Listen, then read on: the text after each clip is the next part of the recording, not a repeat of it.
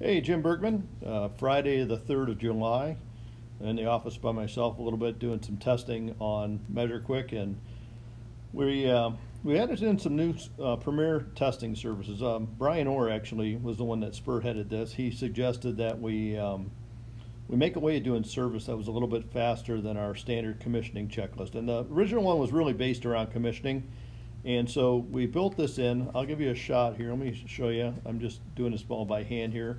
But now we added in what's called measureQuick Premier. And so that's this AC heating or cooling test right here. And I've actually, it's just like just like a regular project. It is a paid project. So you can either start blank or use cloud. So if you start it blank, you'll go through the unlock process. I'm going to cancel it here because I actually have one that I set up that is the shop unit test. So I'll just set it as active, and then we'll go back into this project. So really all you got to do now is it's a geotag profile, put in some filter information.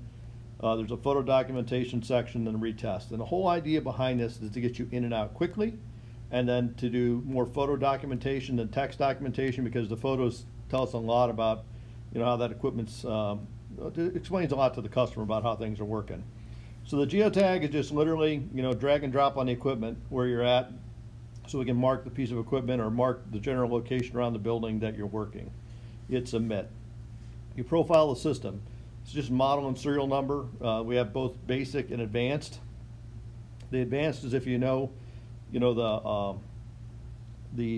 superheat and subcooling, otherwise it's going to use the default target to 10. So you can see I've got all this set up already. And then filter information is literally just, tap. Most of the time it's just tap it, set the date, and then it's the size of the filter. And we use this for filter face velocity, which I'll show you coming up here in just a second. And then they have a full photo documentation section. So as you're going through and you get the equipment started, you're going to show, things about the electrical system. So you can, view the photos here.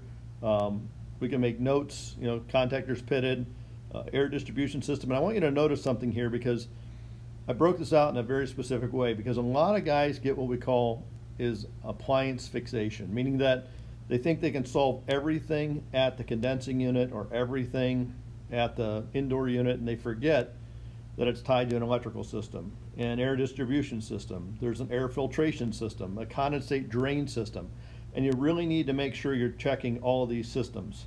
So there's refrigerant charge, outdoor equipment, indoor equipment, cooling capacity, electrical efficiency, and then some general equipment photos. And you can add in as many photos as you want to add in. You can also add in sections in here, and these will all print out on the report. So I'll hit submit on that. So now we're into the retest, because I already tested this system once, so I'm going to retest it, and I got to go ahead and I'm just going to turn on my probes here, and I'll probably have to go out and connect to my meter. I'm actually going to do this live on the shop here. So we've got the electrical meter up and running. I'll just get the condenser first, I guess. So it's going to get a little noisy here because we're out by the unit. Sorry about that. Go back in the project. Electrical measurements. I'm going to set this down for a second. This is my condensing unit, capture, and over here, and evaporator, and then we'll hit submit. And now you can see it's going through, we're going to give this just a second so it stabilizes here, because it's actually running Diagnostics, and you'll see a subsystem review category. And so it's just doing a regular, waiting for the system to stabilize. You can go into your, look at your different things here. And right now I do have a problem with this, obviously. So you can see, definitely got what looks like a low supply air temperature. And we can just sort of skim through here. Let me flip to the next mode. So low suction pressure, low suction lines, or superheat and all that looks pretty good. High compression ratio. Everything looks good, except looks like a low airflow and a high temperature split and high change in enthalpy, right? These are all indicators we have low airflow, and I actually have that set up on here right now. So then we can see we got low total capacity, low sensible capacity, normal latent capacity, and this thing's just basically a giant dehumidifier. So now we've got the point where we got our flag. I'm going to tap on our flag. You can see sensible capacity is low and airflow is low. That's the two problems on the system. That's what I actually have right now. So let's go back into the project now, and you can see that we have our diagnostics has got a red flag, and our subsystem review has a red flag. I'm going to hit save the data, and when it saves it, and then I hit view here, now I can edit or review my subsystem. So obviously my diagnostics, we just looked at that, low capacity, but I want to review my subsystem. Now what this does is pass-fail. So the electrical system, we looked at the power factor of the condenser, it's 1.0, so that's going to be a pass. We don't really need to look at the indoor fan power factor because a lot of times those are ECMs, or if it's a variable speed motor, it could be set off the high speed, and that's going to, it's not going to have a power factor of 1. Air distribution system here, right here, high temperature split, and a fan watt draw is really low, so that's a fail, right? And you can always override these. These is pass-fail, but it automatically scanned it, pass-fail. Air filtration system, phase velocity of the filter is 153, that's a pass. Condensate drain, well, obviously that's draining in a bucket, so that would be a fail. Refrigerant charge, the superheating subcooling passed automatically because they're in line. Outdoor equipment's in good condition, indoor equipment's in good condition. Cooling capacity is really low, so that's a fail, and then obviously my cooling efficiency is low. Now if you want to know what any of these are, you can just tap on the I button, and it's just like in cooling, it's comparing your efficiency to the cooling efficiency of modern equipment. Or if we want to look here at our air distribution system, it's tested for proper airflow, blower efficiency, fan watt draw, return duct leakage, heat gain, static pressures. So there's a lot of different things that we're running on here that does the pass-fail. So we hit submit on this now, and we hit share, and we export a PDF. You can either have the range indicators or not. I'll go ahead and leave them on here in this case. We'll generate the PDF. It'll just take a second here.